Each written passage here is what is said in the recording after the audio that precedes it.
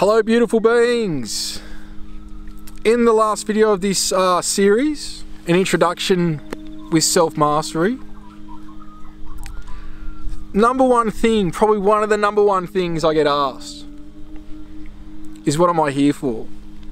We're here to experience, to glean knowledge, to love, to grow, and that happens through the earth human experience, but there's many different things we're all here to do.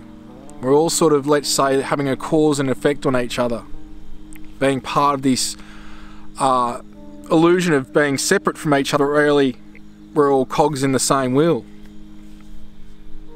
And it's very simple. Passion is purpose and purpose is passion. It doesn't mean you're just here for one thing. It means that assessing and looking at your life and what you are intuitively drawn to do. And when you look at this and it is a passion of yours, it can be anything. So I don't want to put a label on it, but we'll just put the label of it's a passion of yours. There's a form of service to others involved with it. And it doesn't mean that's all you're here for or that's all you're going to be doing, living out the rest of your life doing. We go in cycles, evolutionary cycles.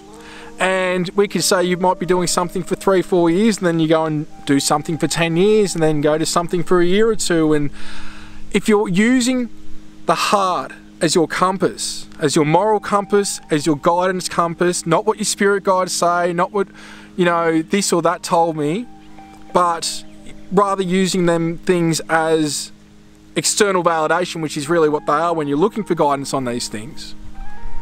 And what I mean by this is, if you follow your heart, your true heart's calling, everything gets taken care of.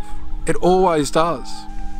And the thing that stops people from usually taking that step is security and fear of the unknown. Security of, how am I going to be safe? How are things going to be covered?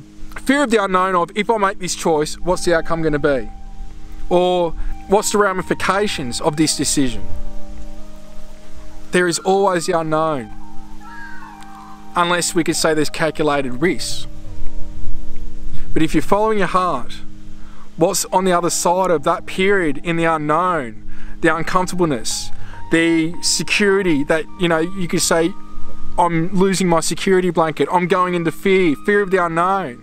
If you're following your heart, what's waiting on the other side for you is beyond your imagination until you experience it. And I mean this in a blissful, in a peaceful, in a soul evolving way that you can't perceive until you experience it by stepping into the unknown. When you step into the unknown, you step into all possibility.